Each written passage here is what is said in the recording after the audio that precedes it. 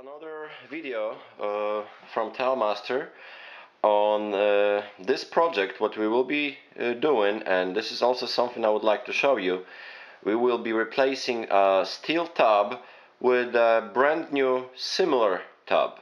In this case we will have a similar tub, just a little bit nicer, better quality.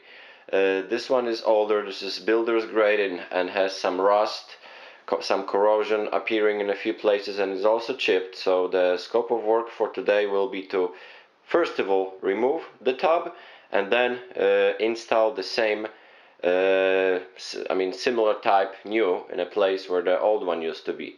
Of course, this what it will be required, we have to remove the existing one, adjust the drain and the overflow, and install the new tub in place. So it will be two videos. One will show you how to remove the tub from its position, and the second one will show you how to put the tub in. So let me start in this clip from showing you how to remove existing tub, and yes, just stay tuned and you will see how this is done. The first thing in order to replace the tub will be to eliminate existing walls. Most of the times you will have tiles, some old cement board or green board, builder's grade products that have been often used during builder's work, and this is something that we already did on this particular project. So I pretty much, what I did, I have all the drywall cut out all the way around, and all tile work is gone. So because the reason for that is we have to expose all the edges of the tub. We cannot remove the tub without having these sections exposed, because the tub is going to be lifted. You will see it in a moment. So once the tile work is gone, or sometimes you can have a Corian or Couture marble sitting on top of the walls, all of this has to be removed completely in order to easily remove the tub. So I'm in a position where all of this has been already done. So what I'm going to start from, I'm going to of course start from disconnecting drain and overflow, because those two elements actually holds tub at this moment. So I'm going to start from removing the drain and the overflow in a few seconds.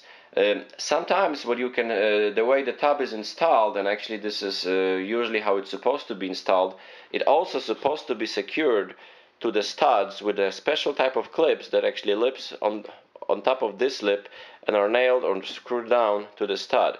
In this case, whoever did the original work, they never done that. What it means, the tub been kind of loosed or can be shaking on different situation when you're walking in to the tub. I'm gonna attach it new tub later, but sometimes, like I said, we can find a nail or screw or this clip actually holding the tub. So check for that when you're removing your tub. And also the first things will be drain and overflow. Okay, so in order for me to do that, of course I will need some tools, and I have all the tools ready over here. So what will be needed will be this tool to disconnect the drain, unscrew the drain, a flat screwdriver to disconnect the overflow, and the Phillips screwdriver might be also needed. In this case I have a screw gun, so this might be helpful. So let's start from disconnecting those pieces and you'll see how it's done. Alright, so I'm ready to disconnect the tub. Let me start from the overflow piece. Usually it's held by either one or two screws.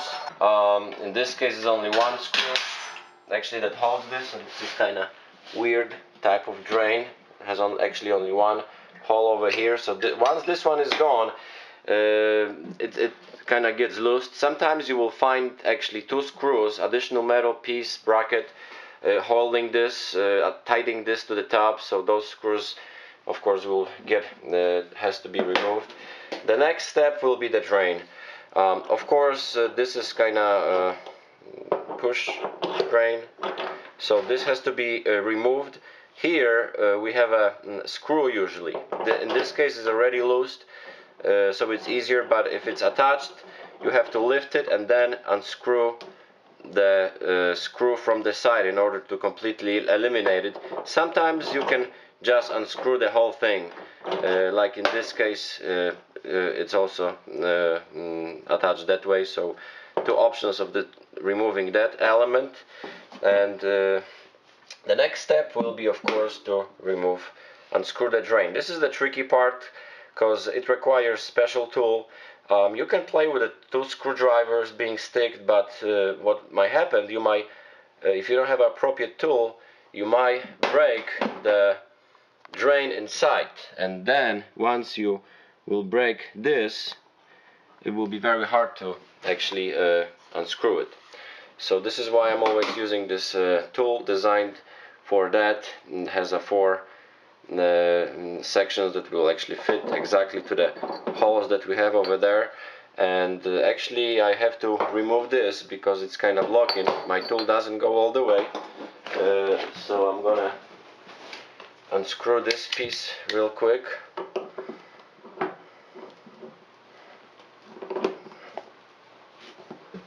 Let's see, it goes pretty smooth.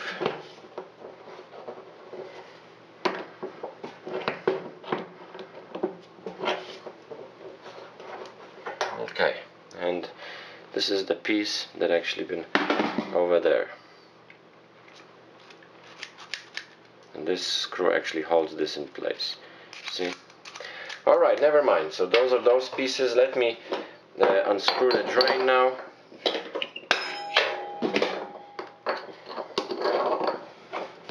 Okay, actually this one, I don't know who did that, but it was hardly in place.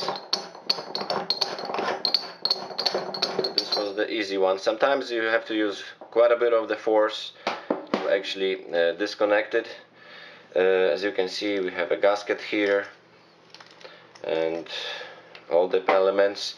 So right now I'm checking if the drain got loosed. Yes, there's a movement. We want to make sure that there's a movement between the on the drain, as you can see, and also here it kind of moves, so it means that it's separated. No any rubber or gasket or silicone is holding this anymore. So at this point the top is loosed, and the next step will be to lift it. Okay, so the top is unscrewed, let's say, disconnected from the drain, and this is not cast iron. This is a steel top covered with a thin layer of porcelain, kind of glazed, so it's not as heavy. And the way this one will be removed, we're gonna lift it. We're gonna lift this one. Most of the times one person can do it. Sometimes two people will be needed just to carry the top from the house.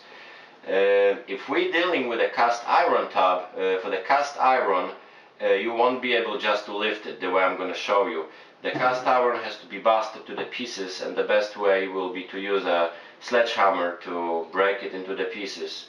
So this is maybe one of another projects. Next time I'm dealing with a cast iron, I will show you how to remove cast iron, but it's pretty much same steps. The only difference is to actually bust it into pieces instead of lifting it. So in this case we will be lifting it. What might happen, we can lift it to either side, depends on the conditions. Sometimes in order for us to actually remove the tub, we might have to eliminate the faucet. This is the pipe from the faucet, so we will have to cut it so when lifting the tub and later for the installation, the same process, there's nothing on the way. In this case, I'm gonna leave it for now. I will replace the whole valve and all the pipings later, but it can be done afterwards. In this case, it's not gonna block me because I will be lifting the tub from the other side, from here. In order for me to lift the tub, of course I have to have a clear space. One of the first thing was to remove all the walls, so the tub kind of has some play. Also, we have to cut out the drywall with the line of the tub, or farther. In this case, I have a notch, so I have to cut it a little bit more, because as you can see, if I'm trying to lift it, actually the edge of the tub hits the drywall, so I won't be able to remove it without cutting this a little bit higher. And actually, let me do it right now.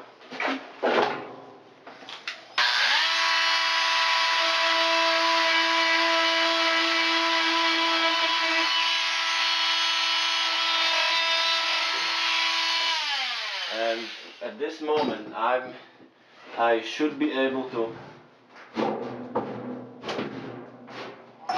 lift it. So yes, so I have this out, and it gives me all the movement play that I need.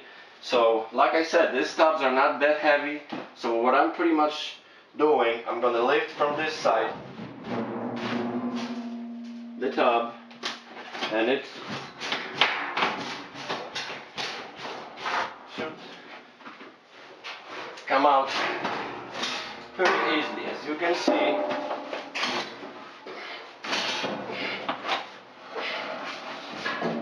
it wasn't that difficult. Those tubs are not heavy, and like I said, one person can lift it, but in order to carry the old tub from the house, definitely two people. Here, what I would like to show you, what usually makes the project harder, is this edge. This edge usually fits all the way to the stud, and if we have the stud in place where this corner is, we might have to actually slide the tub out slightly and then lift it, because if we have a piece of wood blocking the edge, we won't be able to just lift the tub the way I did that. If we have such situation, the tub has to be pulled out a little bit differently. So I'm going to talk to you about it a little bit more later, but this is the tub at this moment. And let's see what we've got over here. We have a support piece that originally been done over here. We have the old drain that we will have to slightly redo it, and this is the subject for the next clip. But in this case, what we did, we focused on removal, and the tub is gone. So this is how the space looks right now, and this is the old one.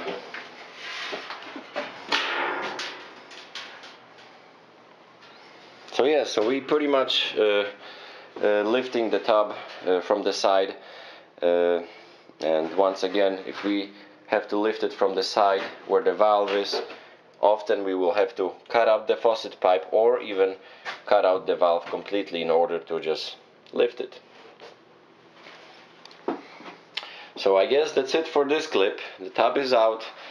We're gonna carry it outside, and on the next video what I will show you how to actually prepare the area for the new tub, how to work with the plumbing, how to adjust that part and install all those components, installing the support on the back wall and setting a new tub. So check my channel for other clips from this project, and you will see it how it's done in a part 2.